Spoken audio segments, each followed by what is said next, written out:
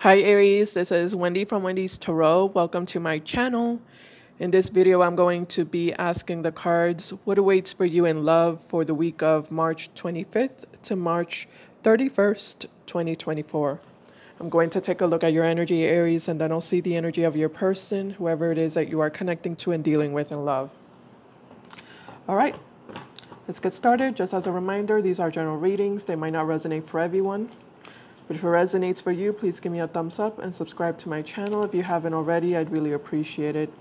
Also, I wanted to say if this reading resonates for you, I will put a link below the video in the description box that will take you to the extended reading if you are interested. Keep in mind, roles can be reversed sometimes in these readings. All right, let's see your energy first, Aries. Let's see. Spirit angels and guides, please show me the energy of Aries in regards to love for this week. Thank you, Spirit. One more shuffle.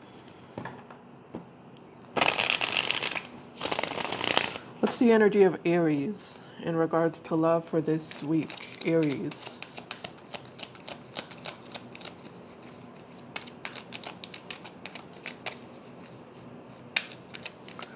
All right, here we go. In your energy, we have strength. We also have the Eight of Cups in the reverse. We also have the Tower in reverse at the bottom of the deck. Interesting. The High Priestess with the Queen of Pentacles and also the Ten of Wands.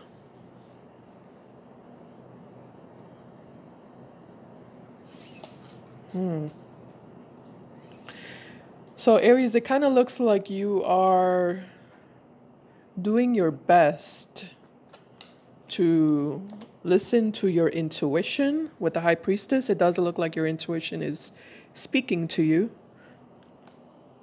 connecting to you. And I do feel like you're trying your best with the Strength card to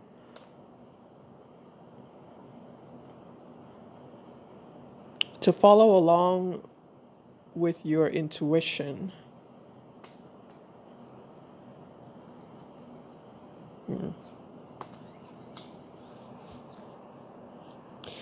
It does feel like your intuition is telling you to continue focusing on yourself, on your work, your career, your health. Could be your finances, your personal stability and responsibilities. I also feel like your intuition is telling you to be patient, to continue being patient, to trust the universe, trust the process is what I'm getting. Feels like you're on some sort of healing journey or self-discovery journey, personal growth journey. And it does look like your intuition is telling you to stay on that road.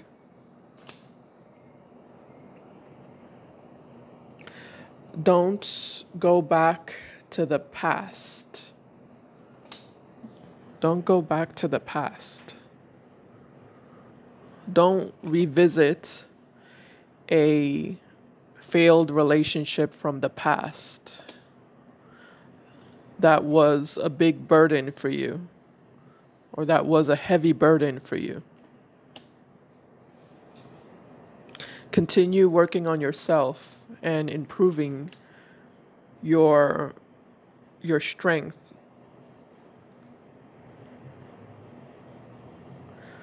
Your resilience, your inner power.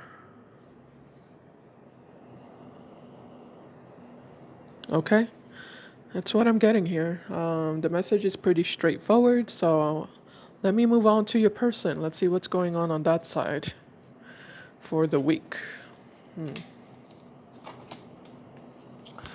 Okay, let's see. I'm going to get a different deck here.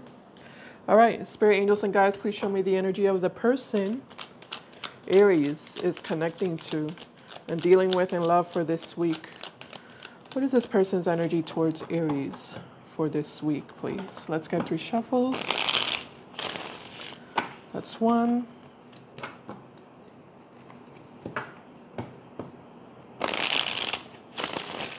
That's two.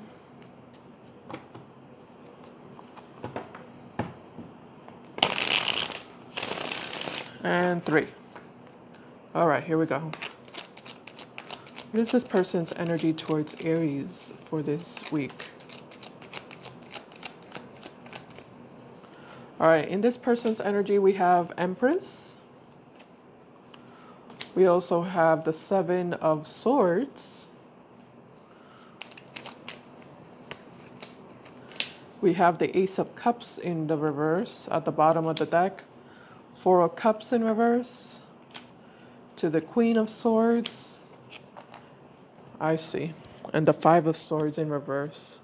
Okay, so now it makes sense why your intuition is telling you that. Or telling you, you know, everything I explained here.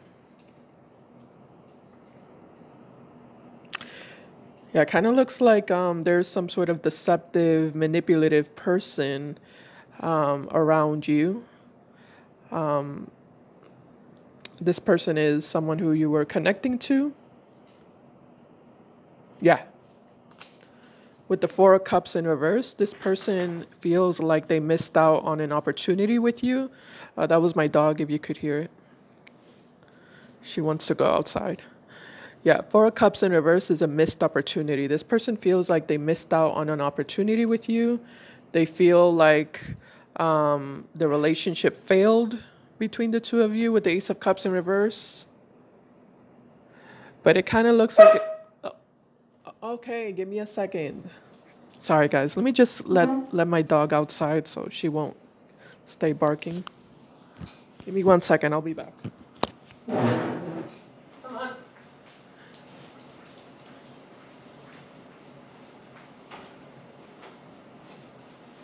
Oh.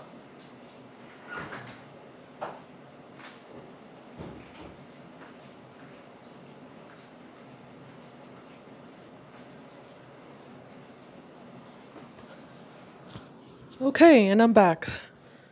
Again, sorry about that. Thank you for waiting. So, like I said, with the Ace of Cups in reverse, it kind of looks like this person wasn't able to get anywhere with you. It feels like they had an opportunity. They had an opportunity to be with you, to establish a meaningful, emotional relationship with you, but they chose to be a liar. They chose to be a cheater. You know, they chose to manipulate you instead. And it kind of looks like with the Queen of Swords, you cut this person out of your life because you realize that you can't trust them. You realize that this person is not who they say they are, or their words don't match up with their actions. Their actions don't match up with their words. So with that being said, it kind of looks like you decided that this is not someone who you need in your life. You are showing up as an Empress, male or female. So you know your worth, you know what you deserve. And this person was clearly playing games with you. Somehow, some way, it kind of looks like it became obvious to you, or it became clear to you that this person was just playing games here with you the whole time. So in order for you to protect your integrity, to protect your dignity, you decided to cut this person out. Leave them out in the cold.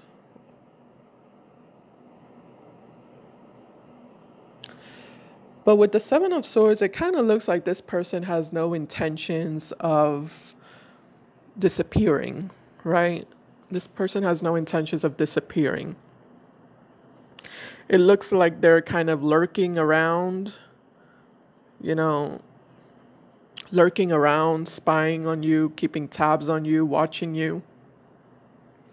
waiting for the perfect opportunity to resurface back up into your life is what I'm getting here. All right, let's clarify that. Spirit, what can you tell me about this Seven of Swords, please? Clarify the Seven of Swords.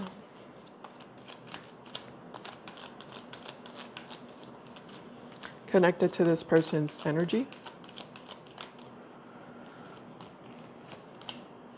Okay, so we have the High Priestess. Yeah, double confirmation that this person was definitely lying to you, keeping secrets from you, being very shady and sketchy, manipulative. Tell me about the Seven of Swords. We have the Nine of Swords. And Two of Swords in the reverse.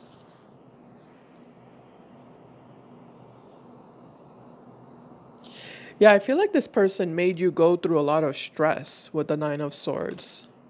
Because of their lies, because of their sneakiness. They caused you to experience a lot of turmoil, you know, mental turmoil, mental conflict, mental stress.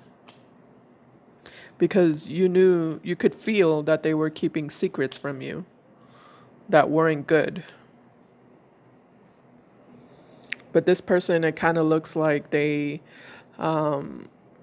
never confessed anything to you. They never opened up to you. They were never honest with you.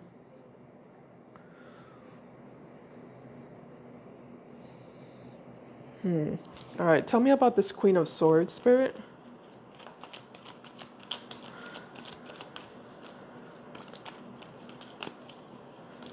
All right, Knight of Pentacles and the Lovers. And, well, here we have the Devil. Yeah, I feel like this person is toxic, and I feel like that's something that you realized, that this person is very toxic.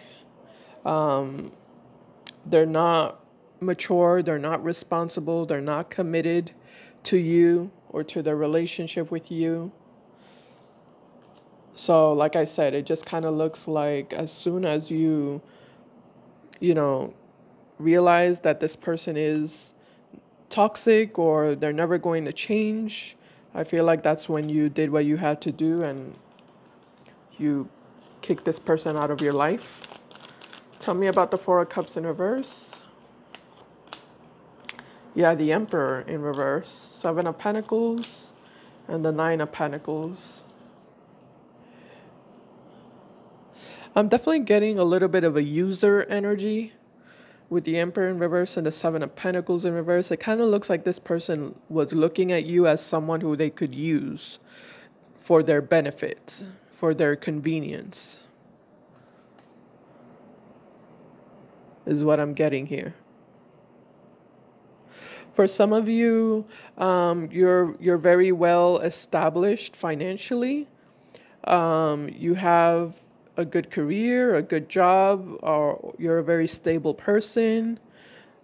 So they saw you as someone who they could benefit from in regards to, you know, your stability, your security, your wealth, your success.